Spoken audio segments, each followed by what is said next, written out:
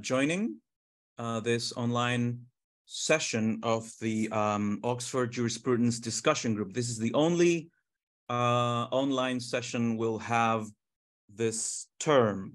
This is the fourth session of this term. And today we have with us Professor Mark Greenberg. Professor Mark Greenberg is a professor of law and philosophy at the law faculty of UCLA. And you probably know him for the many papers that he has published on legal philosophy, especially perhaps How Facts Make Law in 2004, The Standard Picture and Its Discontents in 2011, and The Moral Impact Theory of Law in 2014. Today, he's going to present the paper titled, How Can We Know the Law? A Case Study in Non-Basic Epistemology. So Professor Greenberg will talk for around 30 to 40 minutes, and then the usual Q&A will proceed. And as usual, for the Q&A, you will need to raise your hand on Zoom or write Q on the chat, and we'll put you in the queue for questions. Professor Greenberg, thank you very much for coming to the Oxford JDG Online, and the floor is yours. Well, thanks very much for that introduction, and thanks to all of you for joining. It's always great to be back in Oxford, even if only virtually. Oxford's a place where I have many fond memories. So the paper today is supposed to introduce a topic that I call non-basic epistemology. The main goal in the paper is to introduce the topic and elucidate this central notion of tracking. I take the legal domain as a case study, and I'm going to argue for the thesis that the epistemology of law has to track in the sense that I'm going to elucidate the metaphysics of law. But I really intend the argument for that particular conclusion to be tentative and illustrative.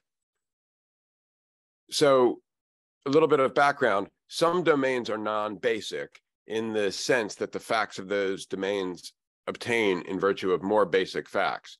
So the mental, the semantic, the legal, and perhaps more controversially, the moral are examples of non-basic domains. Microphysics, mathematics, and again, perhaps morality are candidates for basic domains. But it should be obvious that much of our knowledge is of non-basic domains. So my topic concerns the relation between how the facts of the non-basic domains are metaphysically determined and how we can ascertain these facts. Just a terminological point, in order to avoid confusion, I'm going to use determine and its cognates, determination, determining, and so on, exclusively metaphysically. So more specifically, in the paper, I focus on a set of questions about whether and under what conditions we need to infer the facts of a domain from the more basic determining facts. There are some relatively clear instances of non-inferential access to the facts of a domain. So one's access to one's own mental states and one's perception of the external world are good examples. In these cases, tracking is unnecessary because of our non-inferential access to the target facts. We don't have to infer the target facts from the more basic facts that determine them, at least typically or often in those domains. But there are difficult questions about other domains. So in the next section of the paper, I introduce and clarify the basic question, whether the epistemology of a non-basic domain has to track its metaphysics. And then in the following section, I turn to the legal domain and argue that it's unusual in that its epistemology does indeed track its must indeed track its metaphysics. Okay, so let me explicate the topic a bit. So first, the notion of tracking. On a common view, mental facts obtain in virtue of physical facts. Semantic facts are often thought to obtain in virtue of facts about the use of words. And legal facts obtain in virtue of, among other things, facts about whether various people have done and decided various things in the past, and more controversially, in virtue of moral facts. So one clarification that I need to make, in this paper, when I talk about more basic facts, I mean to refer to facts that are more basic than the relatively high-level target facts under discussion, not to the most basic facts of the universe. The topic that I introduce in the paper concerns how our access to the facts of non-basic domains relates to the metaphysics of those domains. Because the target facts are, by hypothesis, determined by more basic facts, one obvious route to ascertaining the target facts goes via the more basic facts. Indeed, on a straightforward line of thought, one way to ascertain the facts of a non-basic domain just follows willy-nilly from the way in which the facts of that domain are determined. So suppose the X facts are determined by more basic A facts, B facts, and C facts. We could put it schematically, say that the X facts are a particular function F of the A, B, and C facts. In other words, F is a function that maps the A, B, and C facts to the target facts. So on the straightforward line of thought that I'm illustrating here, one way to ascertain the X facts is simply to detect the A, B, and C facts, and then to infer the target facts in a way that conforms to the mapping given by F. So here's a very simplistic example. Suppose what makes it the case that one is dreaming is that one's alpha fibers are firing at 30 hertz. So in that case, on the straightforward approach, we can infer from the fact that someone's alpha fibers are firing at 30 hertz that they're dreaming. So let me give a slightly more serious example. So suppose, for the sake of argument, that HLA Hart's theory of the metaphysics of legal facts is true. So on Hart's theory, roughly speaking, the convergent practices of judges and other officials determine both which legal materials are relevant and exactly how those legal materials together determine the content of the law. So on the straightforward approach that I'm talking about, one would ascertain the legal facts simply by inferring the legal facts from facts about the way in which judges treat legal materials as bearing on the content of the law. So suppose that in the local jurisdiction, judges treat the semantic content of statutes as constituting legal norms. By the semantic content, I mean roughly the literal meaning of the words. So in that case, we would infer from this practice of judges and from the fact that there's a statute with the semantic content that the sale of marijuana is prohibited to the conclusion that there's a legal prohibition, there's a legal norm prohibiting the sale of marijuana. So we need to distinguish at least three possible understandings of tracking. So first, there's what I will call the trivial understanding. Given that the facts of any non-basic domain are determined by more basic facts, there's a sense in which any method that accurately identifies the non-basic facts is just ipso facto tracking the determining facts. So this sense of tracking is trivial because in this sense, to track the determining facts is just to ascertain the target facts. So I won't be talking about the trivial understanding. On the second understanding of tracking, for a method of ascertaining the target facts to track the metaphysics of the domain is for the method to involve inferring the target facts from the more basic facts. On this second understanding, however, the method of ascertaining the target facts need not make reference to the more basic facts under that description, or as such. In other words, one who employs the method need not think of the more basic facts qua more basic determining facts. Indeed, one can use the method without even having the concepts necessary to think of the more basic facts in this way, such as the concept of metaphysically more basic. The third understanding of tracking, which I'll call strong tracking, differs from the second precisely in that it requires that the method of ascertaining, I need to be consistent with what I said about my terminology. The method of ascertaining the target facts involves inferring the target facts from the determining facts under that description. So the second and third notions of tracking are the interesting ones.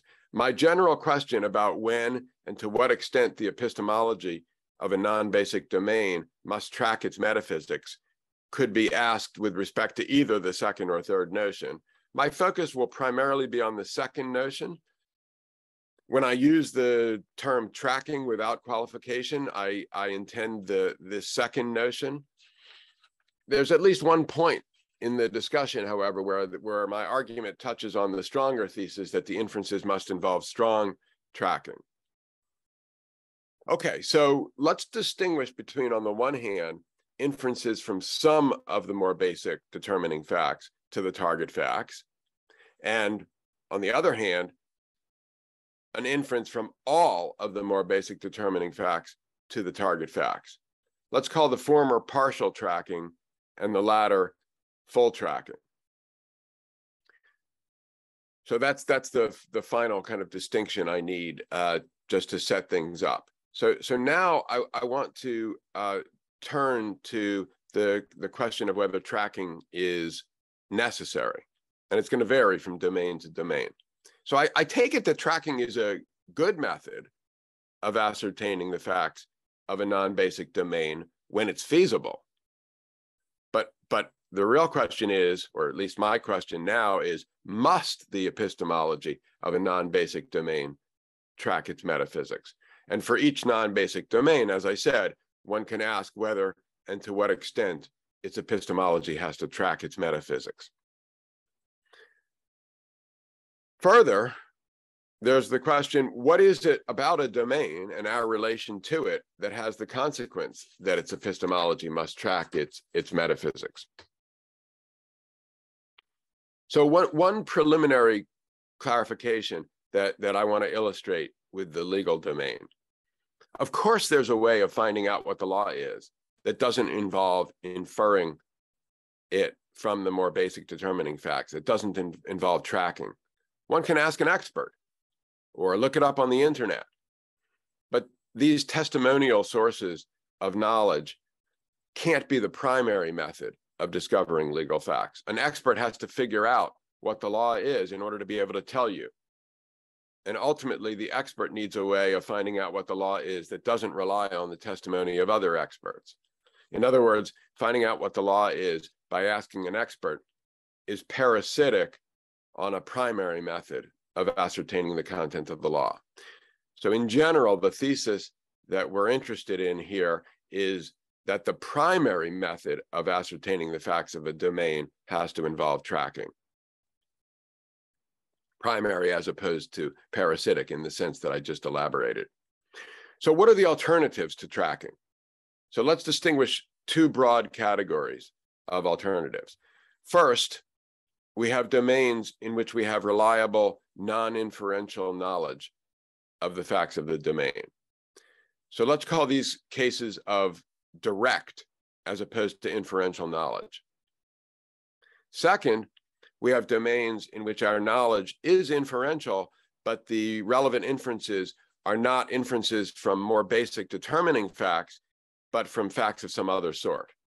So the idea here is that we could infer the target facts from mere evidence, evidence that doesn't bear a constitutive relation to the target facts.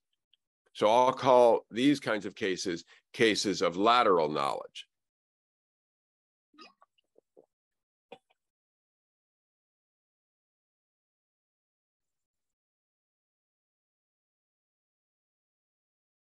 I mentioned before the idea of partial tracking as opposed to full tracking. I'm not going to consider that an alternative to tracking, but rather a species of tracking. So there could be domains in which our knowledge is based on an inference from a proper subset of more basic determining facts, possibly other facts as well, to the target facts. So one final qualification, it's important to notice that in order for a method to be a genuine alternative to tracking, the method must not be parasitic on tracking. So for example, it mustn't be that we first infer the target facts from the more basic determining facts, and then use this knowledge of the target facts to validate a putative alternative method. Because in that case, the putative alternative method would be parasitic on tracking. So in the paper, I discuss various possible examples of each category. I'm going to skip the examples now so that I can get to the case study of the legal domain. All right, so the legal domain. So I'm going to take the legal domain to comprise facts about the content of the law. Legal facts for short, such as the fact that it's not permissible to compel a person to give self-incriminating testimony in the United States. Now, of course, some people don't think there are any legal facts in this sense. Obviously, someone who doesn't think there are legal facts won't be interested in this paper. That's fine. I'm not arguing with them here. I'm just taking for granted that there are legal facts in my sense. Legal facts are not, at least for the most part, among the most basic facts of the universe. Rather, they obtain in virtue of other more basic facts. I use the term theory of law in a technical sense for an account of what the more basic facts are and how they determine the content of the law. And in the paper, I sketch three different competing views of the metaphysics of law, just so that people have some sense of the territory. Many of you are familiar with examples of such theories. I'm going to skip that now. Another bit of terminology is that I use the term legal interpretation for the process of ascertaining legal facts. So a theory of law, in my terminology, again, is an account of how the more basic facts determine the legal facts, but legal interpretation is the process of ascertaining the legal facts. It's epistemic. And the central thesis of my argument concerning the legal domain is that our only reliable method of finding out about legal facts, in fact, I want to say our only method of obtaining knowledge of legal facts is through the metaphysically more basic facts that determine the legal facts.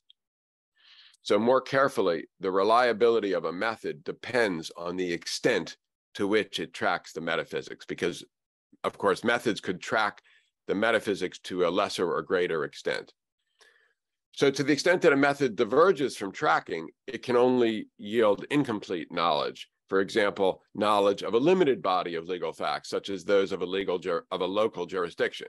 So I'm going to agree that, yes, there could be a local jurisdiction where there's a method that diverges to some extent from tracking, but such a method, I'll say, can only yield incomplete knowledge, such as knowledge of the legal facts in that local jurisdiction.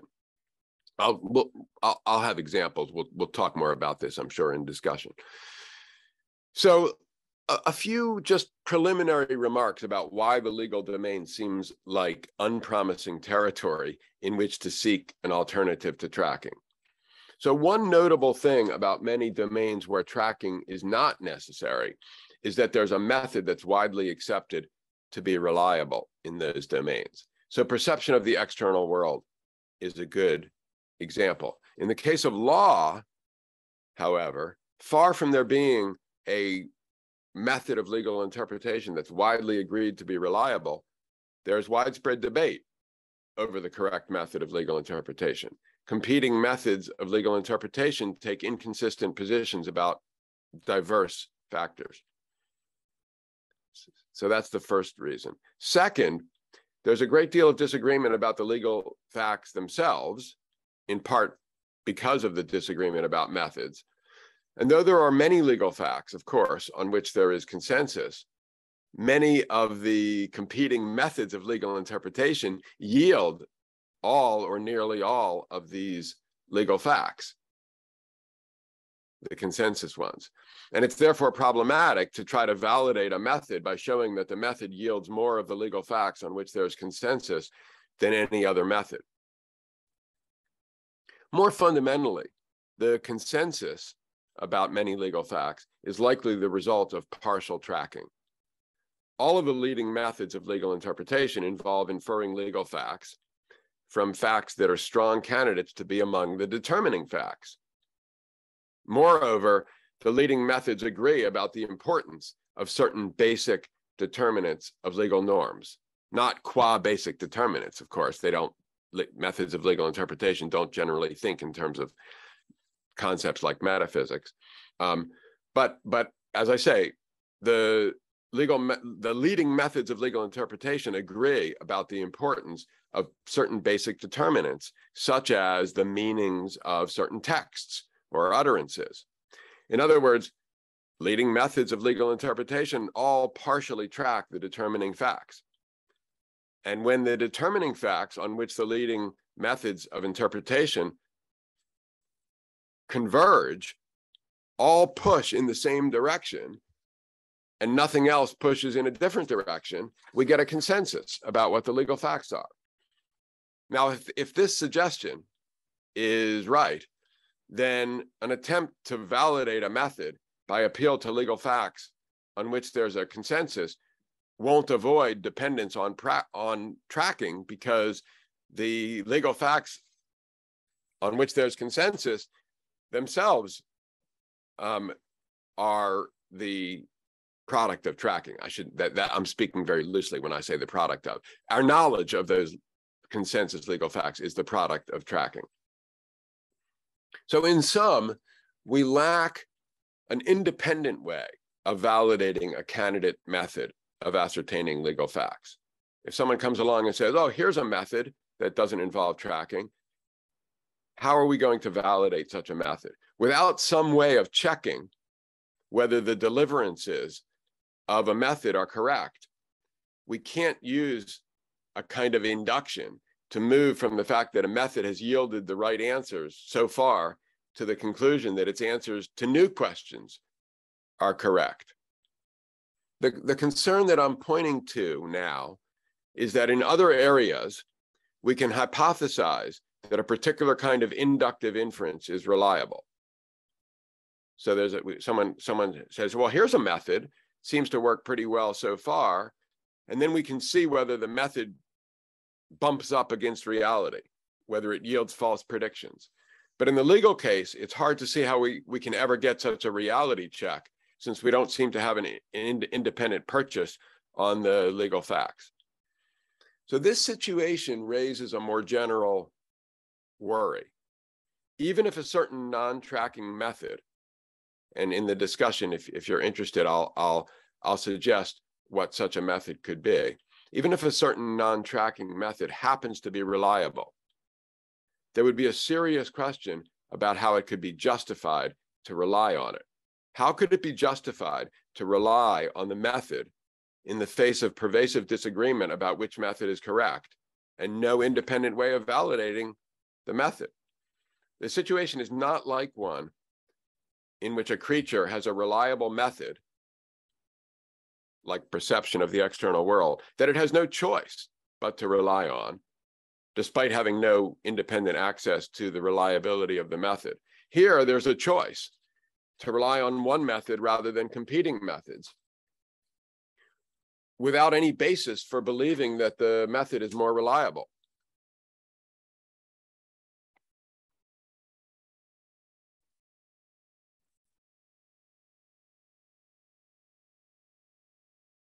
So a related point is that the truth of beliefs formed through the method seems merely lucky. So if we do have a method that happens to be reliable and we start using it, it just seems lucky that the beliefs that we form in that way are true, despite the fact that the method is in fact reliable, because the choice of this method over others is merely lucky. So these considerations about justification point towards the claim not merely that a method has to track the determining facts, but that it must track them as such, because the argument applies to any method, no matter how reliable, unless the method can be independently validated. And the argument purports to show that in the circumstances, the only way of validating a method would be to show that it tracks the determining facts. So I'm going to, for the most part, set aside these issues in the paper, focusing instead on issues about reliability. But that's the direction in which I'm thinking of developing the argument. So in the paper, the next thing I do is some specific exploration of possible alternatives to tracking in the legal domain. In other words, potential counterexamples. But I'm going to be very brief now. The possibility of direct, in other words, non-inferential knowledge of the legal facts just seems wild.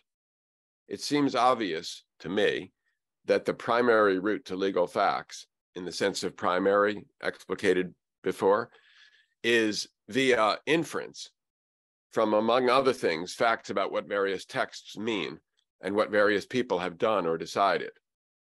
In the case of legal facts, we just don't have anything analogous to perception of the external world, or first-person access to our own mental states, or a priori knowledge of fundamental moral principles. There's just nothing analogous here. But I want to say a little bit more than that. I want to make things a little more challenging for myself. So if we can reach a conclusion by explicit inferential reasoning, presumably the reasoning can become automated. Think about chess masters. So they can look at a chessboard and reach a conclusion without being expressly aware of the premises or of the inferential route. And I don't want my thesis about the legal domain to be merely a claim about what abilities humans now happen to have. So I need the notion of tracking to include some kind of tacit inference. Now, this might be thought to raise a worry about my way of elucidating tracking by contrasting it with non-inferential methods, such as perception, or first-person access to the mental. My quick answer, we can say more about it later, my quick answer is that though perception probably does involve some tacit inferences, think, for example, of the processes involved in depth perception, visual depth perception, it doesn't involve tacit inferences from the more basic determining facts. So in particular, perception doesn't begin from premises about microphysical facts, say. Now, so that's direct knowledge of legal facts. I've said a little bit about that. What about lateral knowledge of legal facts? It also seems problematic. There would have to be a domain in which the facts, call them the X facts, are correlated with legal facts in a law-like way, but not because the X facts are determinants of the legal facts. Because if they were determinants of the legal facts, then going via the X facts would be a form of tracking. In the paper, I talk about the possibility of lateral knowledge at greater length. Right now, I just want to make one particularly important point about the possibility of lateral knowledge. The possibility of inferring legal facts from their effects faces a special obstacle. So in many areas, we can learn about the target facts from their effects. But the phenomena, so just for example, the phenomena that are studied by physics and the special sciences are embedded in causal networks. As a result, there are indefinitely many ways of finding out about these phenomena. By contrast, legal facts seem to have their principal causal impact through only one pathway: people's beliefs about the legal facts. So, for example, the fact that the law prohibits insider trading affects behavior mainly by way of people's beliefs that the law does so. Now, it's an interesting question why the effects of legal norms are mediated primarily by our beliefs. It's not in general true that the effects of non-basic facts are mediated primarily by our beliefs, obviously. Maybe the answer is that normative facts are special in this respect, that normative facts have their causal impact via humans' beliefs about them. I talk more about this a bit in the paper. But the bottom line is that because the effects of legal facts are mediated primarily by our beliefs about them, the effects of legal facts don't provide us with a primary way of ascertaining the legal facts. So unlike ordinary empirical phenomena, the effects of legal norms don't give us an independent route to finding out about these norms, because the effects are themselves dependent on people's having formed beliefs about the norms. So in the paper, as you know, I respond to several objections, including some that appeal to the possibility of gaining legal knowledge through inferences with the wrong kind of structure, in particular, inferences based on only some of the determining facts.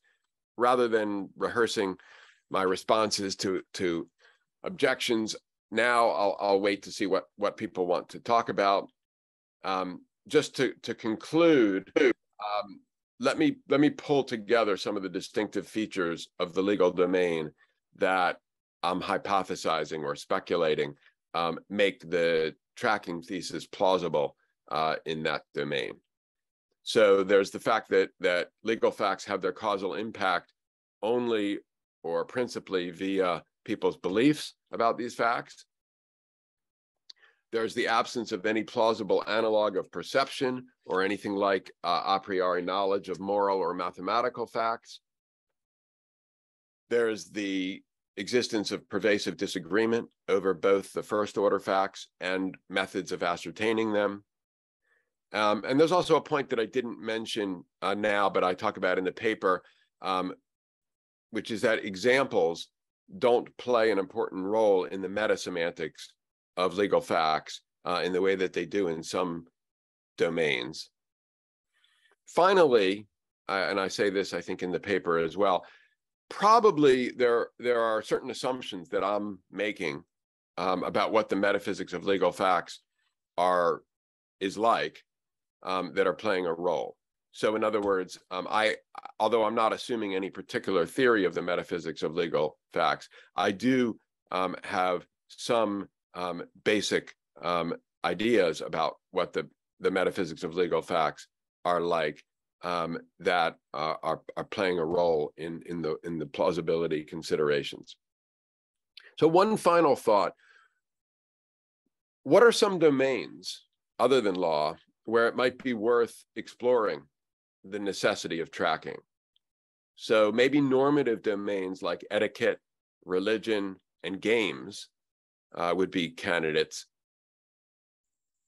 Another related thought, maybe domains in which the facts are grounded in conventions, such as economics. So I'll leave you with that. Thanks very much for listening. Great. Thank you very much, Professor Greenberg, for that.